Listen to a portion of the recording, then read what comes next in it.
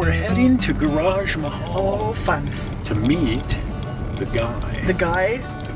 Which guy's that? This is the guy from Manuel Plumbing and Heating who found a gas valve that he claims will work with our system. Oh, cool.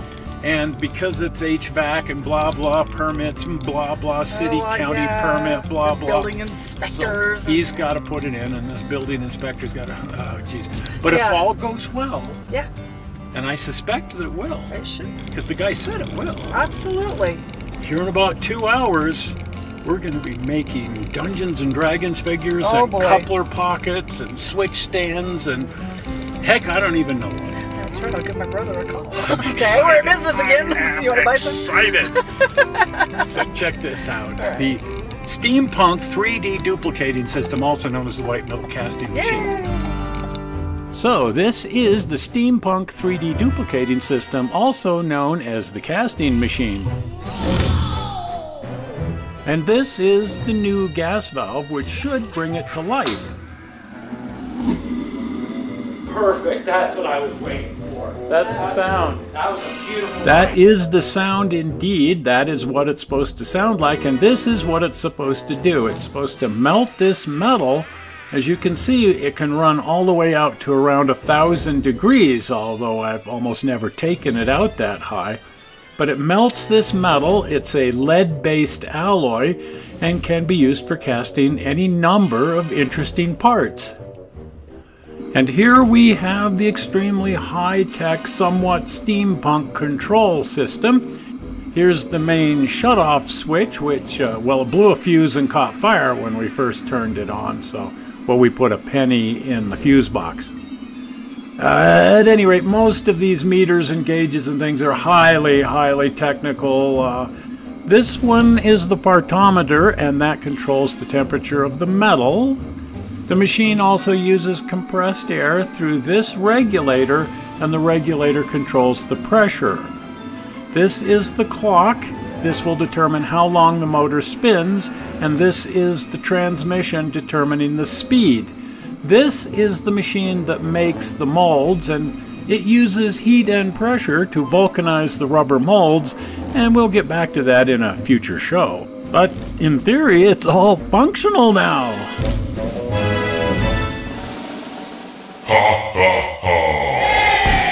So let's make some stuff. This is a coupler pocket for Athearn engines, fits a couple of their different engines, and it allows you to mount a KD coupler to the locomotive and looks really nice doing the job. So a quick visual inspection of the mold, and then we're going to cover it with talc. Talc is used as a releasing agent and to help air get out of the mold. In this case, the talc is in an old sock. The mold is then closed up, hopefully in registration, and placed in the machine. The mold is then locked in place with a heavy metal lid. When the machine cover is closed, a pneumatic ram locks all of that together and starts the motor. The metal is now poured in through the top of the machine and is distributed through the mold by centrifugal force. And now you wait for the metal to cool in the machine. Takes a few seconds, or, a bit longer. Anyway, the machine shuts itself off, and you're now ready to open it up, pull the mold apart, and see what in the world you made. The first couple of times you throw a mold, it's not uncommon for some of the castings to be flawed because the mold was ice cold when the hot metal hit it. But in this case, it looks pretty darn good for a first throw. And let's keep in mind too that this is the first throw in 20 years. But here's the coupler pocket. That's what it's supposed to look like. It was then packaged in little plastic bags, and it could be screwed to an Athearn locomotive, and it holds the KD coupler in place, and it really does a good job. And after throwing the mold a few times, in no time at all, we had, about 150 of the little suckers sitting here. Now, it requires doing some visual inspection and sorting. After all, some of them have small flaws, and you got to go looking for those, throw those back in the pot, and remelt them. Okay, let's try another mold. This one makes Dungeons and Dragons figures. Again, those were quite popular back in the 70s. But this is what those look like. Little people. We've got a couple of different knights here and a little diminutive lizard man. Now everything cools off rather quickly. This is what makes it possible to cast molten metal into a rubber mold. These lead-based alloys cool very, very rapidly, and so they don't burn up the rubber. This technology's been around for a long, long time, and they've used it to make little tin soldiers and so on. Now this is a mold that I made for Don Hendrickson, and it produces the detail parts for his 1/2 inch scale drop bottom gondola. An amazing, amazing model. He only ever produced one of them. But here you can see the finished model. There is a show on that if you want to go looking for it. But just an amazing model, and most of these are white metal castings from this machine. Now here's another use for the machinery. If you find some commercially available parts and you just want to make a whole bunch of them for yourself on your own railroad or whatever, nothing wrong with just throwing those in a mold and making up a bunch for your own personal use. As long as you don't go around selling the things. Well, we only ran 3 different molds while we were testing, but look how many parts we created. Well, it's sure great to have the system back up and working after all of these years. I'm telling you what, this is going to be fun.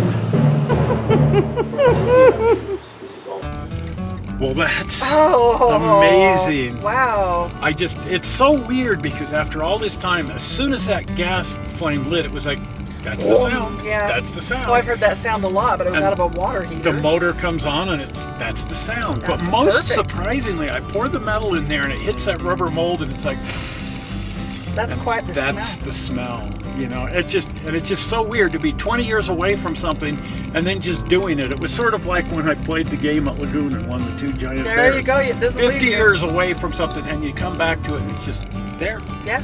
It's just there. Yeah, in that particular case, I kind of ripped Lagoon off. Well, I didn't rip them off. We were only cheating a little, but we got the 2 giant bears on the midway because, you know, practice. And in this case, I've got a lot of practice making stuff on this machinery.